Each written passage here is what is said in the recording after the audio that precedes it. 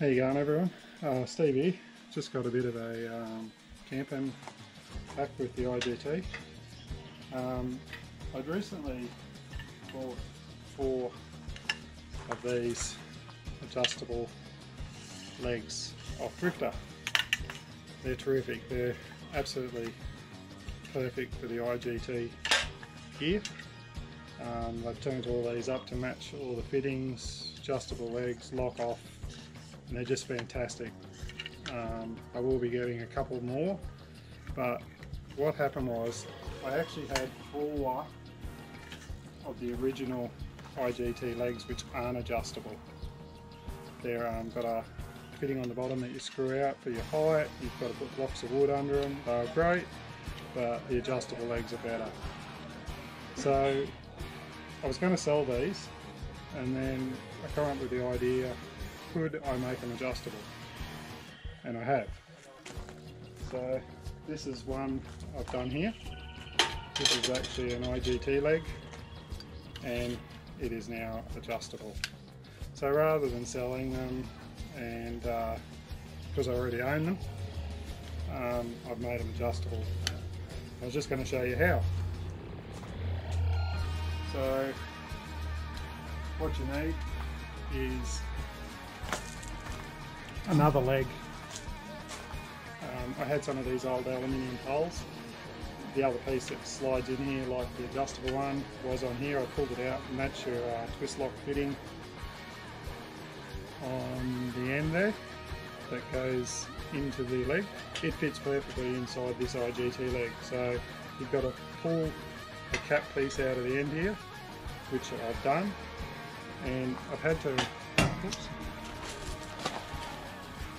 to grind the end of it off a little bit so that it fits inside here, because that will go into the bottom of this leg here when I cut it off. So basically it's just 2 cuts. I've already measured it out, so I've just got to cut this here.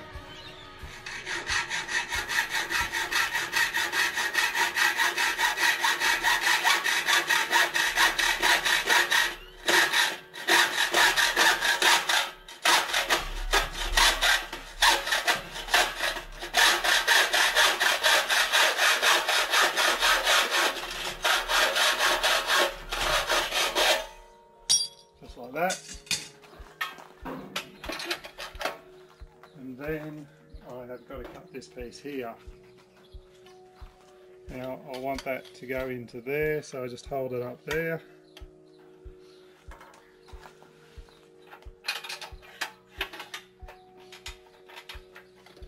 I want it to go to about there and probably stick out about this much past.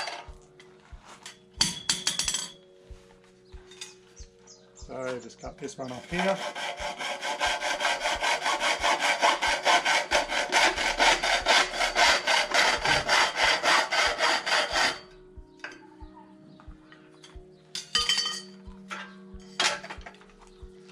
So then this piece here, if I ground it down enough, will fit in here.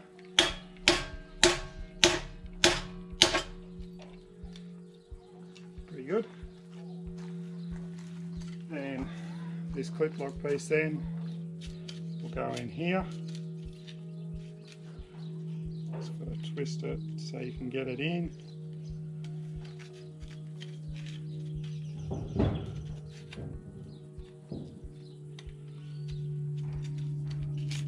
Like that. Then you can lock it off. And that is now an adjustable and lockable IGT leg. So you can see pushing down on that and it's not moving. So that's my hack. So if you've got these legs and you did want to make them adjustable, that's the way I've done it. Thanks for watching.